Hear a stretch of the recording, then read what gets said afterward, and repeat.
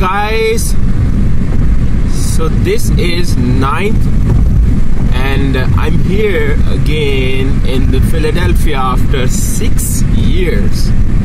We're on Route 95 and we are moving on 95, Highway 95 north towards Philadelphia, and it's about to, like, we have almost arrived here. I can even show you some of the old bridges here. It's one behind this building actually. It's called Ben Franklin. Yeah, bridge. Benjamin Franklin. Benjamin Franklin was the guy. He was an inventor, and this is the bridge actually. So Benjamin Franklin was a guy who invented or who worked to develop the Constitution of the United States, and he's part of it. Yeah. It's not the only one. Yeah. There's a lot of people involved. Exactly. So Chris says there were a lot of people who worked on the Constitution, but Benjamin Franklin was another guy who worked on, and he's also considered as a founding father of the United States and the Constitution. You can see the name of the Benjamin Franklin, and it's a bridge named after him in the Philadelphia. It's an old bridge actually. Why we are visiting? Why we decided to visit Philadelphia? Because Philadelphia has history behind when it comes to discussing the constitutional and institutional history of United States. So it has a lot of history. So yeah, and our aim actually is today to visit Independence Hall. Yeah, where the Constitution of the United States was written back in like 1700 or something, or 1600 something. So we'll find the exact date, and then we'll also visit the Liberty Bell. It's again a very important place to visit, and you know that whenever I'm visiting some different places, new places, so my also aim is to show you people or make you people to aware about different constitutional struggles and the constitutional histories of different countries. And the United States is definitely a great country, and we have seen that a lot of modern democracies, they were actually evolved after the development of constitution of different countries, including United States and the Great Britain. So we are gonna go to Constitution Center. So there we will get more in history and information about the Constitution of United States. So I'm really excited to be here. I'll show you some of the some parts of the Philadelphia city. I'm sure it's going to be very exciting for you as well.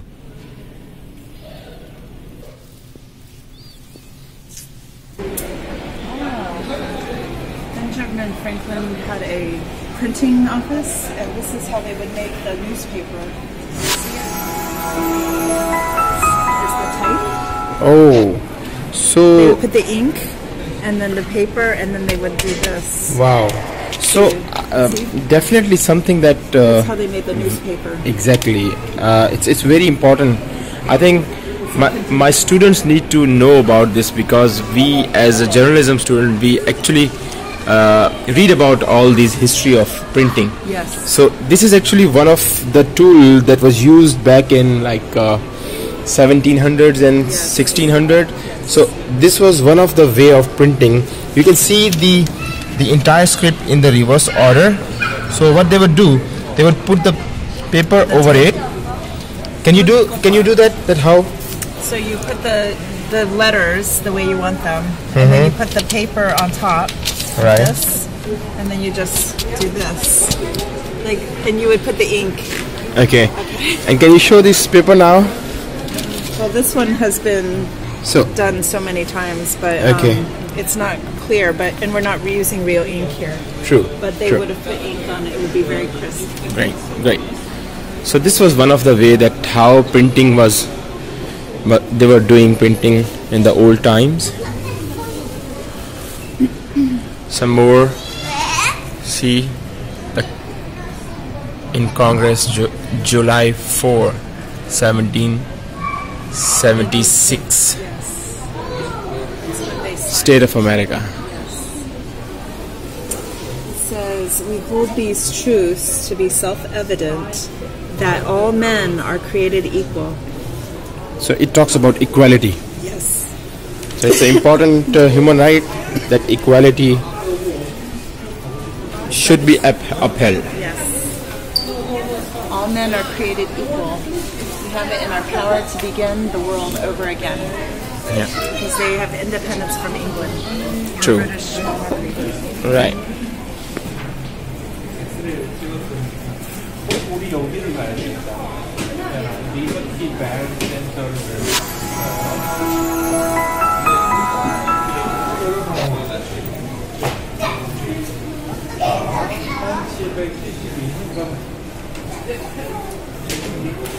So this is again something very important when we discuss the first wave of feminism. Susan Anthony, she is wonderful lady. She was wonderful lady, and she fought for the voting rights of women. And voting right is one of the first rights that women started to struggle. And you can see it's dated July 4, 1876. Susan B. Anthony disrupted the ceremony on Independence Square to present the Declaration of Rights of the Women of the United States in supporting women's voting rights.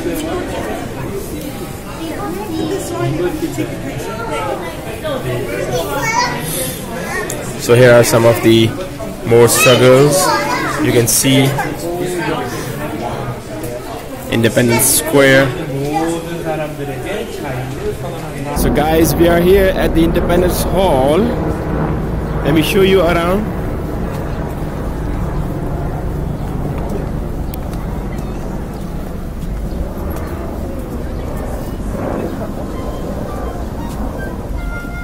At one time, this was the house. This would have been the president's house.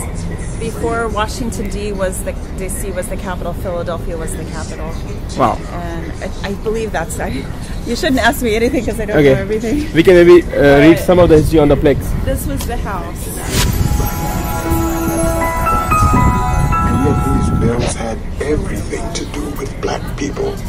They intertwine other men's fresh new liberties with our enslavement. At once, these founding documents managed to control and to ignore us. Our petition states, therefore, that if the Bill of Rights or the Declaration of Independence are to have any meaning at all together under one roof. This is what this space looked like. And originally it was a house, 190 High Street. It's the finest property in the city. It included a large walled garden, stables, back buildings, an ice house, and novelty in the 1790s.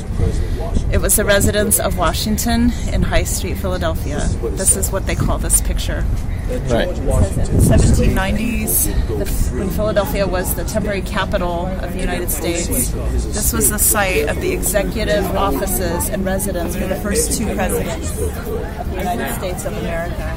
From 1790 to 1797, President George Washington, members of his extended family, his secretaries, and the enslaved, indentured, and free household servants lived here. From 1797 to 1800, President John Adams and his wife Abigail lived here with their servants, none of whom were enslaved. His Indian name was Thay. I can't pronounce it. It's that Thayendangia. He's a famous Mohawk leader of the Iroquois Nation. Washington also invited Chickasaw delegation, including Chiefs Keomingo, George Colbert, and William Glover, to the House to discuss future relations with the United States. Native American chiefs, including the Seneca chief, Red Jacket, met with Washington in the state dining room right here in this space. Great. So that means George Washington was trying to work with the natives that were here at that time. So a lot of people wonder if George Washington had slaves. He did. He had slaves. But this is a story here that's telling he inherited them when he married his wife Martha. She was married previously, and her previous husband was named Daniel Custis. And when he died, she became a widow, but she inherited all of the property, the estate, including the slaves. And so when George Washington married her, he also became the manager of them. Okay. And when did he free them? It says that in his will, George Washington directed that these people would be freed upon his wife's death. But in fact, Martha freed them in 1801 prior to her own death. Great. She made sure that they had freedom. So this shows that from the beginning, when US was created, or the Constitution was written, so this debate was going on that what will be the future of slave people, because slavery is against, and which is again written in the Constitution of United States, that everyone is equal. So there is no space for slavery in this country. The idea behind the Constitution is that all men are created equal, and that we should not have slavery. But in fact, there was slavery in our country, and it was something they were trying to fight against. And we ended up having a civil war over it. And the Civil War was the beginning of the end of slavery. So at the end of the Civil War, President Lincoln had his address to the country at Gettysburg, Pennsylvania, and he talked about freedom of all people. And so because of his work and everything leading up to that point, even the war, many people were killed. They were fighting over slavery and taxes and all kinds of things. Because of their work, we got to a point in our history where we outlawed slavery. Thank you. Between the North and South. I'm sure this is the old structure, the remnants of the old structure, where this building that we saw in this picture. So they have tried to keep the old structure as well underneath this this independent hall. President Adams and his wife Abigail had always refused to own human beings. So when they moved here, new and gay, not always careful enough.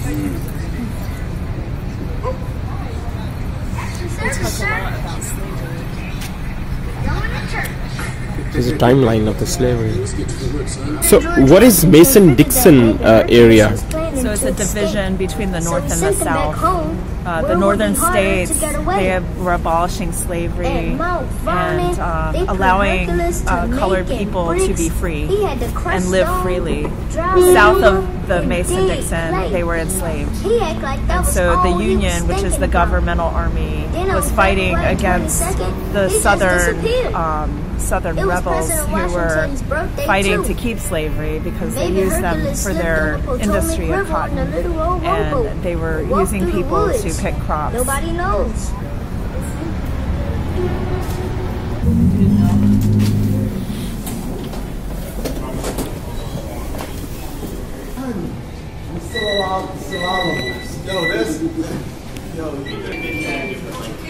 All right.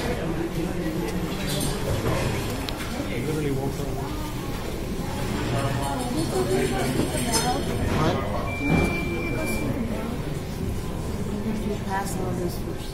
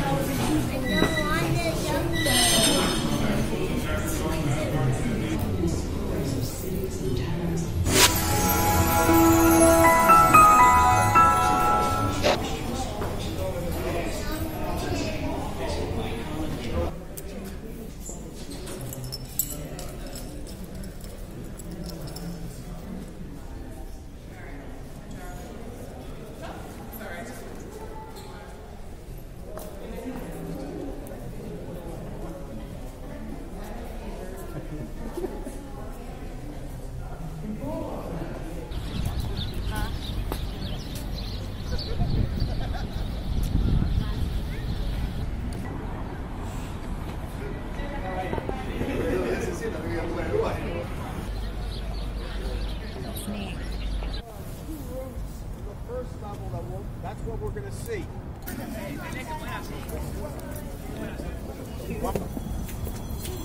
Welcome.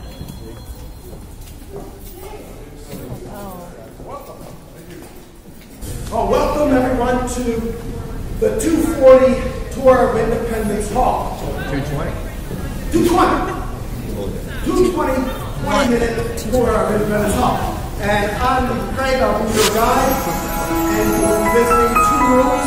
This is our first stop. It's the Supreme Court Chamber of the province of Pennsylvania. And in this tour, we'll talk about 2 great events that happened in this original building that make it a World Heritage Site. The 2 great events are the birthplace of the United States on July 4th, 1776. This is where the United States was created. And our government, the Constitution, was signed here. So it's the birthplace of the United States government, too. Now, besides the fact that the legal rights were taken away, some of them, but from the Americans, the people here were taxed without representation. Do you know what the people were taxed on? Tea certainly was a big tax. We didn't have any representation in Parliament in London, but the people here were taxed without that. And a lot of people were upset and they protested the tax on tea. There was a Boston Tea Party. When the Declaration of Independence was read to the people for the first time out there on July 8th, 1776, soldiers, hearing the words of Thomas Jefferson, stormed into the State House. You see the no doors. They came right in here, past the lawyer's table. All the lawyers sat together, past the witness table, climbed up on the judge's bench, and what do you think they did after they tore it down from up there? They ripped it apart and burned it, angry at the king. That is the Pennsylvania coat of arms, the state of Pennsylvania. So, where did the colonies turn into the United States? Where's the most historic room in America? I think right across the hall. You ready to go see it?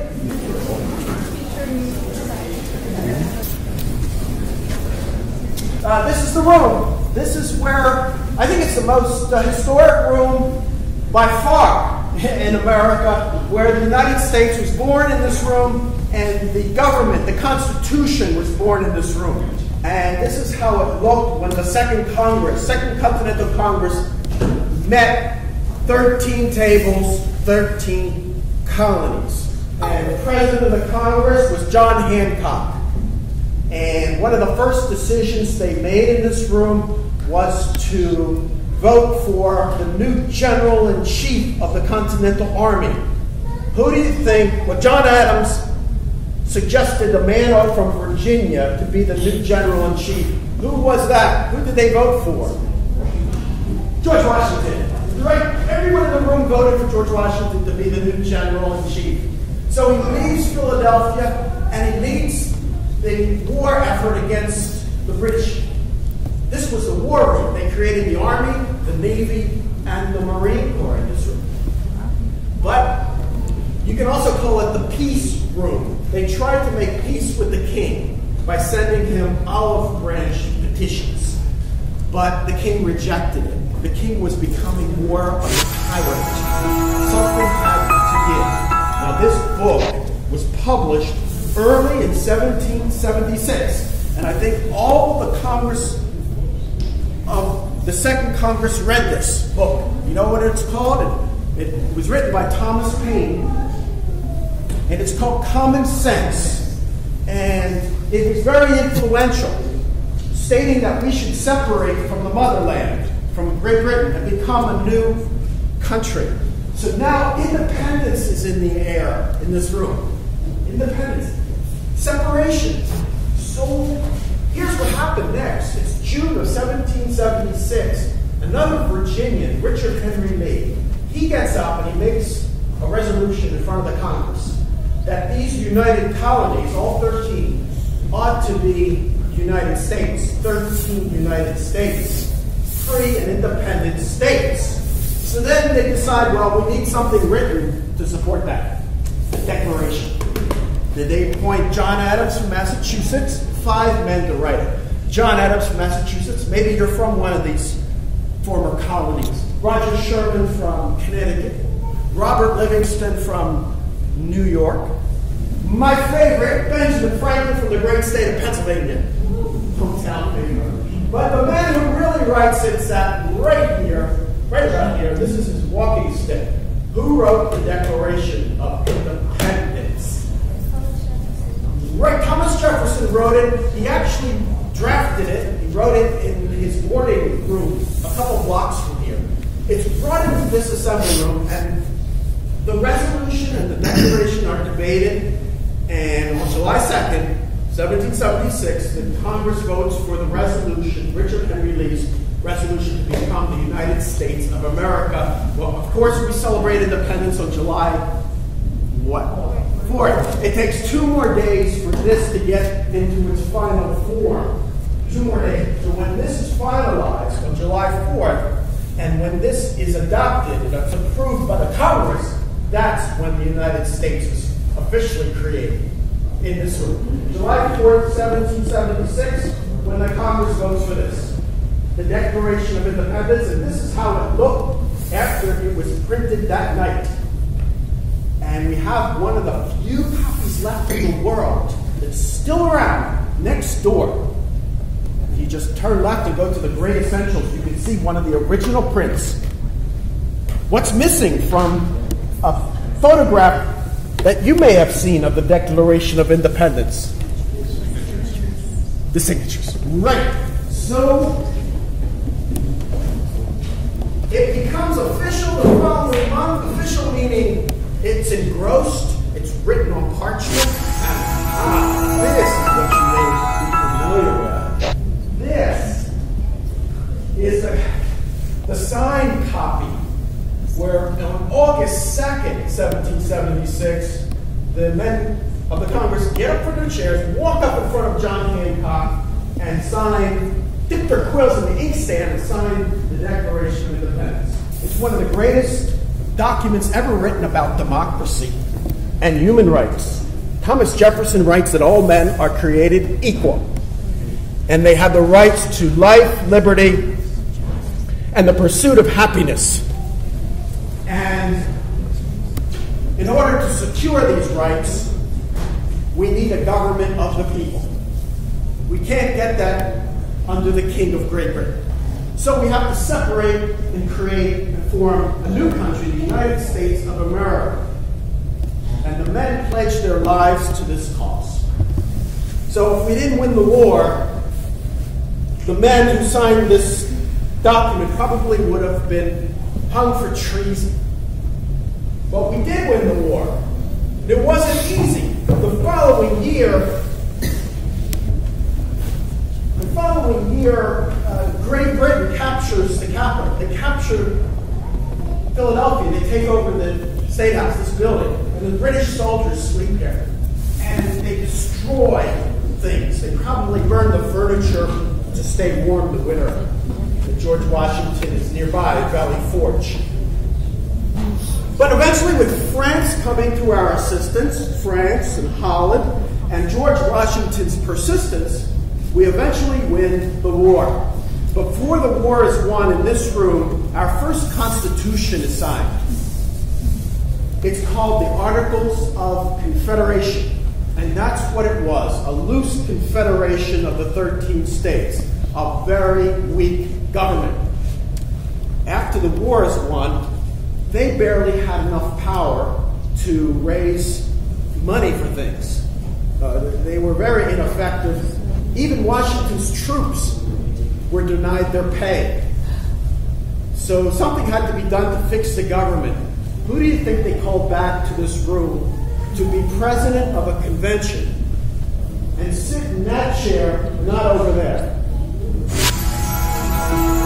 George Washington comes back. George Washington sits in that chair, and ladies and gentlemen, that chair is original.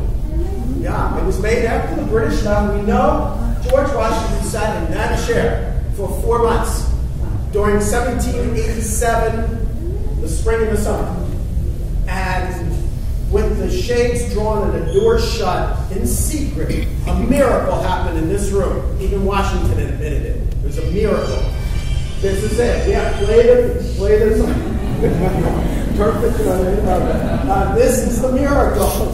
Symbol of it, anyway. What did they create in 4 months? The Constitution, the brand new government. They did away with the other government. And in 4 months, they created a brand new government, which we still have today. Amazing. It says, "We, the people of the United States, in order to form a more perfect union." This is it. This is what they created, and we still have this government today. It has 3 parts: the executive, or the president of the United States; the legislative, where they make the laws, the Congress of the United States; and the judicial, where they interpret the laws, the Supreme Court. And it's got a great structure, a good structure. It has a balance of powers between the 3 branches, and a balance of powers between the federal government and the states. And that structure helps to ensure that the rights Jefferson wrote about, life, liberty, and the pursuit of happiness, are secure. So the 2 events are related.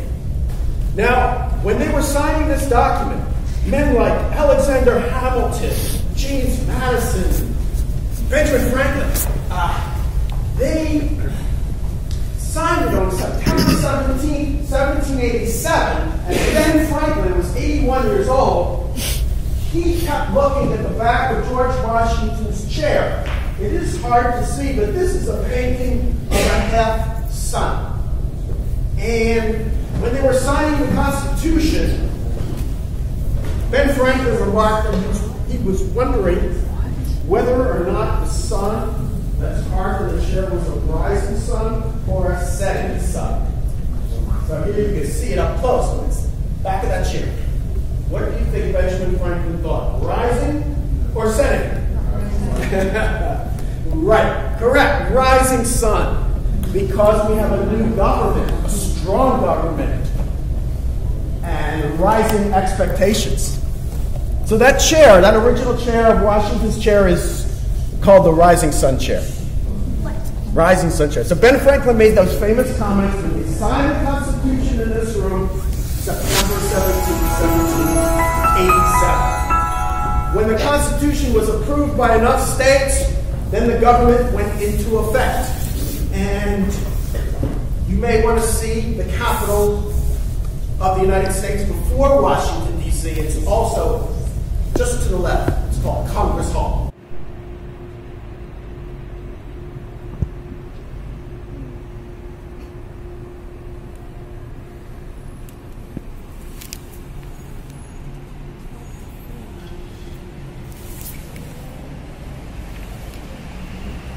He invented the Franklin open stove. Interesting. Established first American magazine. Founded the Pennsylvania Hospital. He was the first to utilize electricity. So I wanted to actually show you the graves of 2 great leaders in the history of the United States, Benjamin Franklin and Deborah, his wife. So it's an old cemetery here. You can see. Unfortunately, it's closed. I couldn't go inside, but I could finally locate this grave, which is a very historic grave, by the way.